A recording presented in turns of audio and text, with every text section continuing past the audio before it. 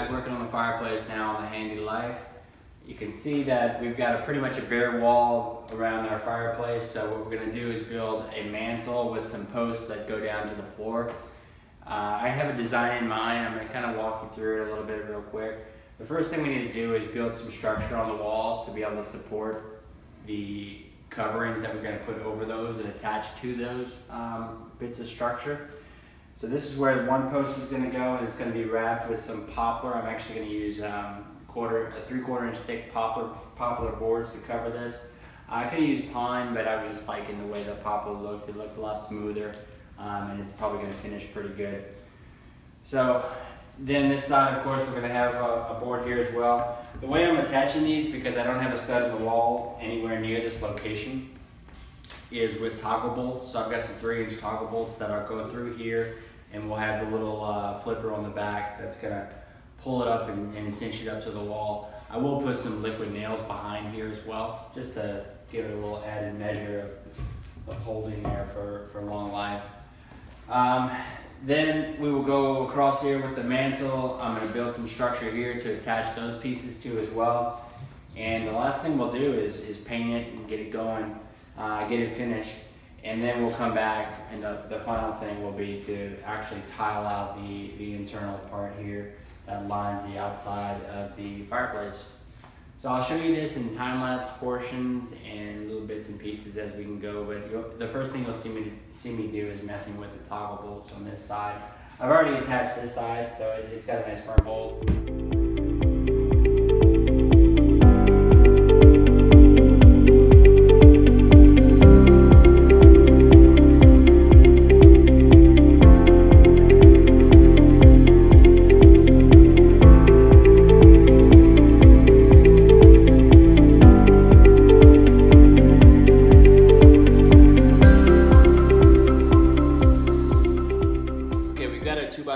Attached to the wall. Now we're just gonna build our columns. I'm gonna show you how I'm gonna do that. Again, here's my poplar. It's ripped down to length, to the width that I wanted. And these are the side pieces. So first we're gonna glue it. I'm gonna bead a glue down the side where the front's gonna attach on. And this front is a shade less than 5 inches. It's got to be a prescribed width because we want it to fit snugly on the 2x4 on the wall. If it's too big or too small it won't fit. Too big, it'll have too much play, and it'll mean I'll have to actually deform it to attach it to the 2x4 properly. So I don't want to do that. So I have it to where it's a nice snug fit. It's the right width. So we'll drop this on our bead of glue in approximately the right spot. I'm going to come back, and I have in this gun, I'm going to go ahead and put 1.25 brads. Make sure we're empty on brads that are 2 inches. Put our 1.25 brads in here. That's going to give me about a 1/2 inch of brad into the board I'm attaching to. So now we're going to line it up real good. The better you line it up, the less work you have to do later to eliminate this seam, because there will be a seam here that you're going to have to work with and fix. So it's well aligned. We'll drive a brad up top, and then we'll move down to the opposite end. Make sure it's lined up nicely. And we'll throw a brad in here.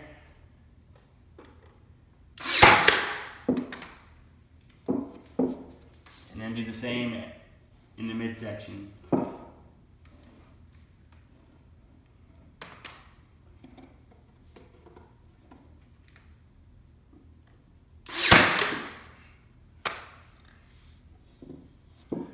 Make sure you drive your brad straight down too, so that the brads don't come poking out the side and really mess up your board.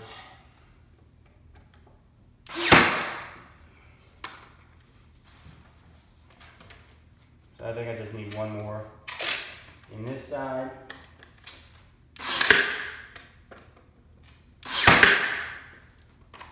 There we go.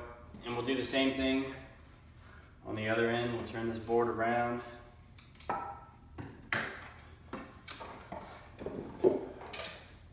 be the glue.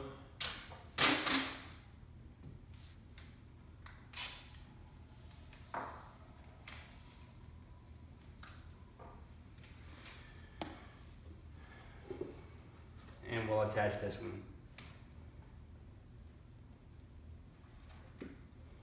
Drop it on there. Line it up.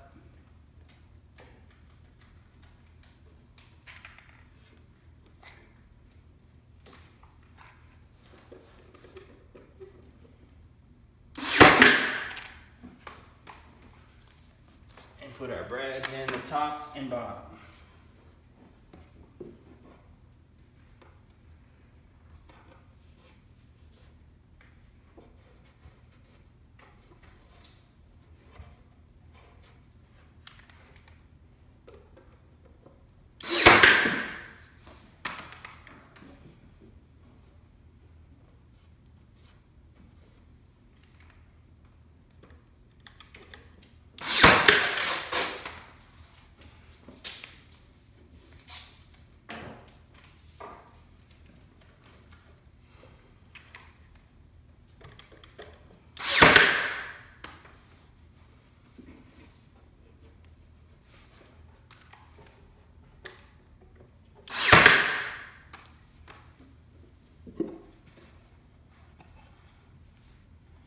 Alright, this is going to be our column. Take this sticker off. What I was saying was the 2x4 needs to fit this opening really well. And it should. Like I said, it's a snug fit. And you can hear me sliding it on there. Push it right up.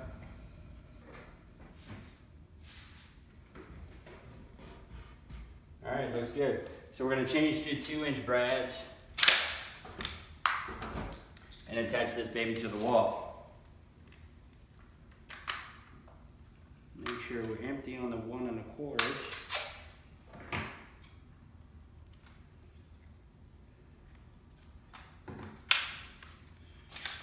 Ryobi 18 gauge brad nailer.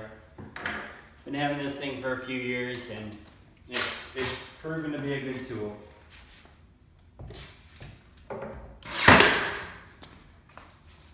So what I'm doing is driving these brads into the side, through the poplar, and down into the 2x4 that's attached to the toggle bolts.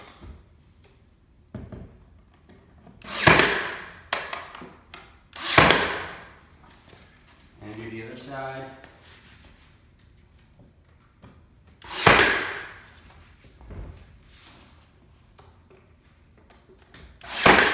Applying pressure and putting it up, pushing it snug up against the wall.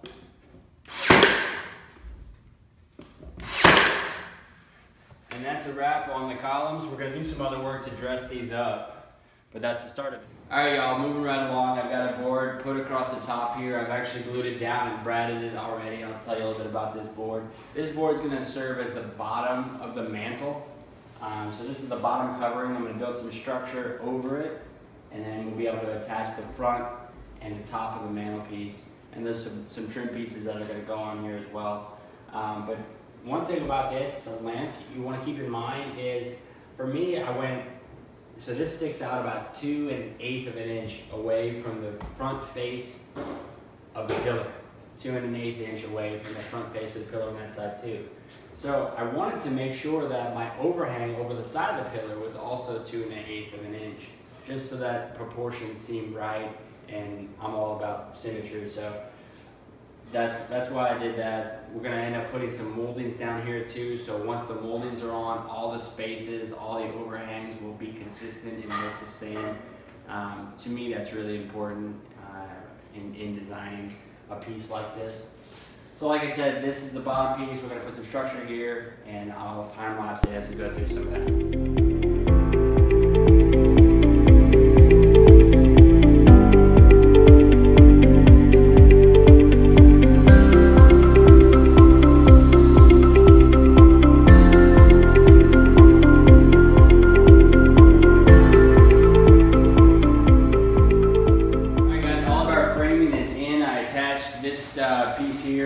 So I built this piece to be the height that I wanted the covering to be over this part, and then the mantle top is going to sit right on top of here.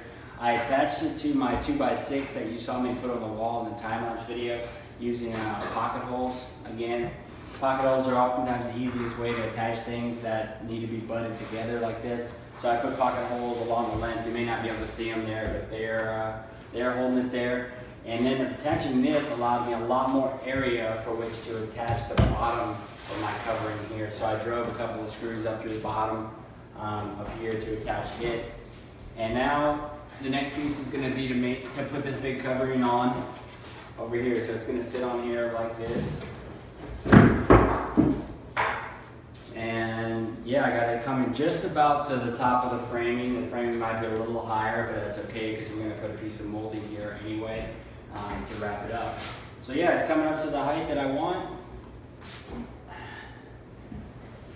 And yeah, looking good so far. And like I said earlier, with the bottom piece,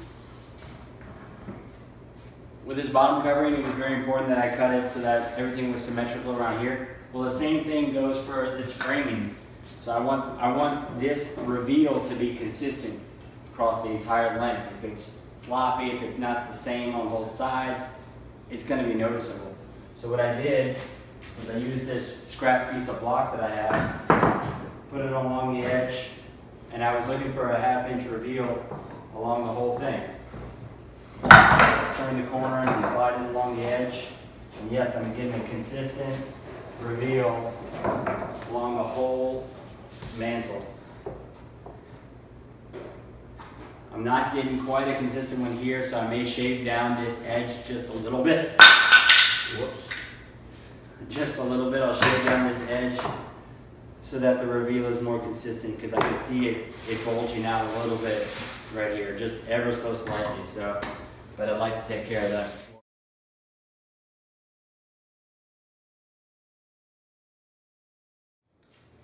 All right, we got the front covering on. It's starting to look a little bit more like a mantle now. Now we just have the top piece. I've got it right here. I'm going to set it on here.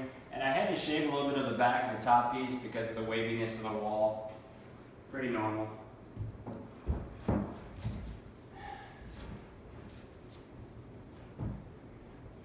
I want a nice even overlap on all sides.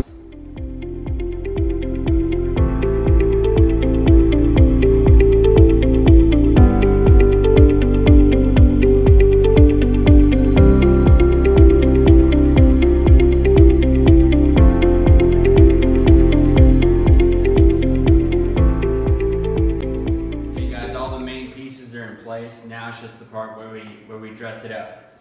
So to do that, we're going to use this pieces of poplar that I had left over. I ripped them down to 5.5 inches wide, and we're going to have these down here as sort of baseboards for the columns. And I actually have a piece of cap molding that's going to fit on there, and we're going to wrap these, and I'm going to make those out in the garage. And do that to both sides. So like I said, you're going to have a piece of cap molding on here. You'll have a piece of molding going around the post up at the top that's going to match the piece down here. And then there'll be that big piece of cove crown molding up here at the top. And then we'll be pretty much ready to go. We'll take a look at it and see if it needs anything else, but I don't think it will. Alright, let me get to cutting this.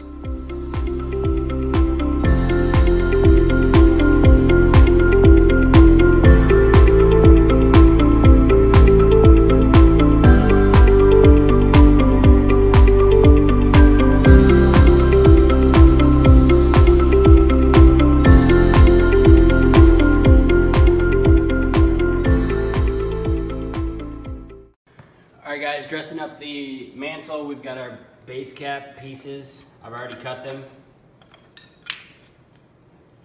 So what I do is I just I put the whole strip of base cap on here, mark it with a pencil so I don't take measurements. I feel like I get a lot better results, a lot faster just by putting it on there and marking directly on the piece that I'm going to cut.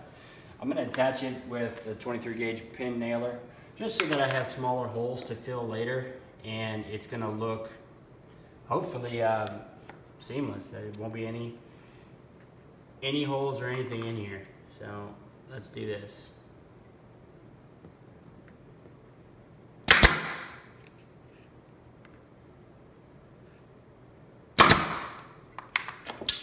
Oops. Yeah, this is some kind of, it's not polystyrene. Maybe it is. Obviously it pulls off super easy, so I may actually have to back it up with some adhesive as well, because that came right off of there.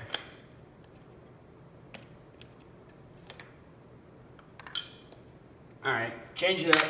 Let me pull those two pin nails out. All right, cool. Let's see if we can get these out without causing any damage. At least not causing damage on the part that's going to be visible. Yeah, it comes out of that soft poplar pretty easy.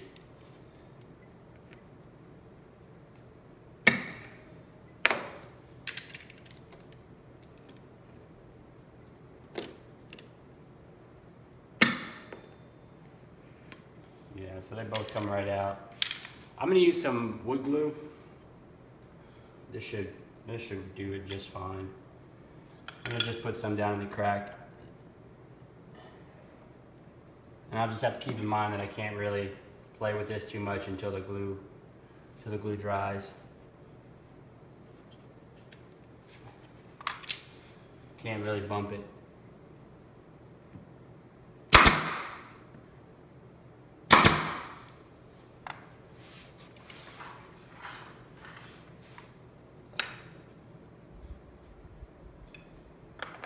Try to get all the pieces on there, make sure everything's gonna fit up nicely. Come back, put our glue.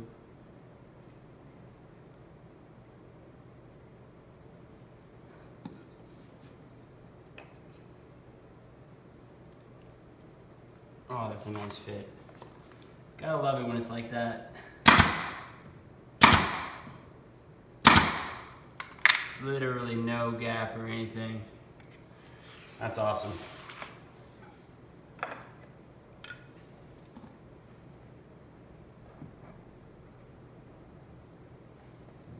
All right, and the last piece will go sliding in right here.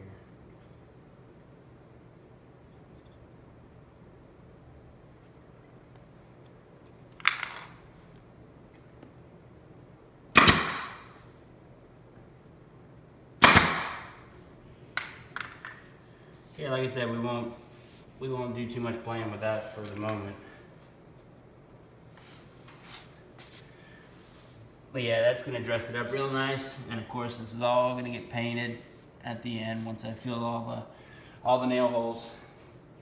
So we're gonna do the other side. I've got those pieces cut. We're gonna do the bottom sides of the posts. The top sides of the post where it meets the mantle. And then we're gonna do a couple of other things like probably put some kind of detail on these edges with a router, trim router, to dress them up as well. Not sure if that's going to be some fancy bit or just a chamfer or a round over or what, but I'll think about it.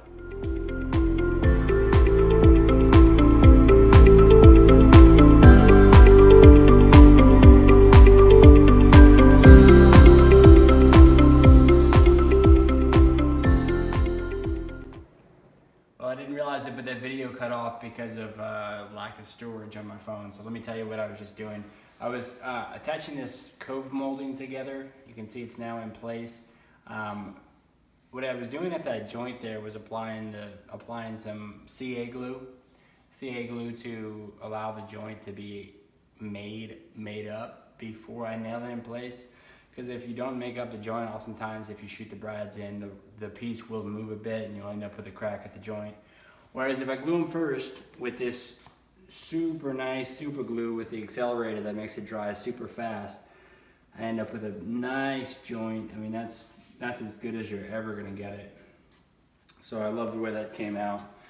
And I like that detail quite a bit. I was thinking about dressing it up a little bit more and putting another piece of molding here, but I really don't think it needs it. I've looked at it a couple times. My wife has looked at it, and she gets the ultimate say in matters of beauty. And she even agrees that it looks good right now, so we're gonna keep it that way. As you can see here, I've also taken that router bit, that trim router, and I've just put a chamfer here. It's about, I guess, about a 1/4 inch in on each side, so it's a 45-degree chamfer of the edge.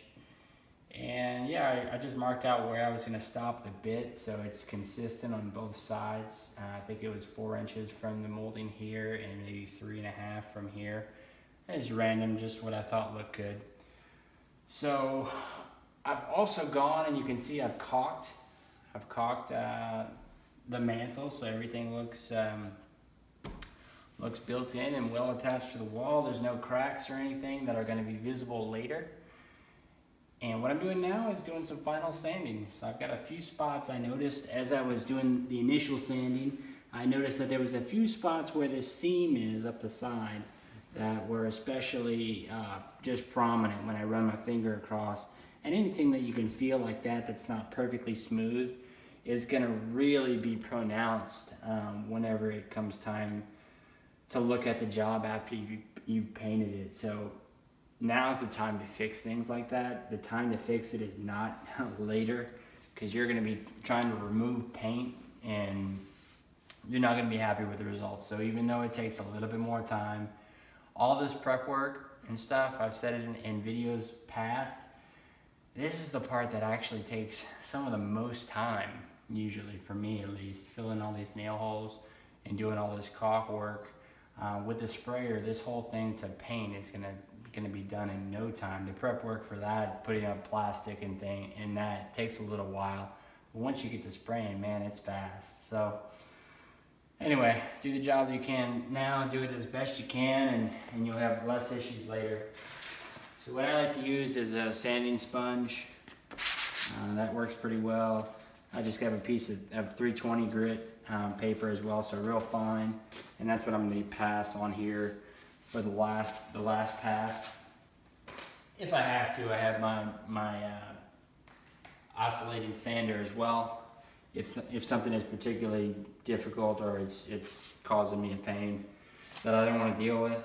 Other than that, I'm just going to proceed along like that, and I will get back to you probably when I've started to tape it out and prepared it for painting, which is probably going to be in a couple days, because I have a few jobs going on kind of simultaneously right now, and I'm trying to get them all to the painting stage so I can paint once instead of having to clean my sprayer 2, 3, 4, 5, 6 times. I'd rather just spray out primer once, clean the sprayer, and then spray the final 2 coats on everything and then call it a day. So that's what I'm targeting. So I'll pick up with you later. All right, we're all taped out. It is go time with the painting.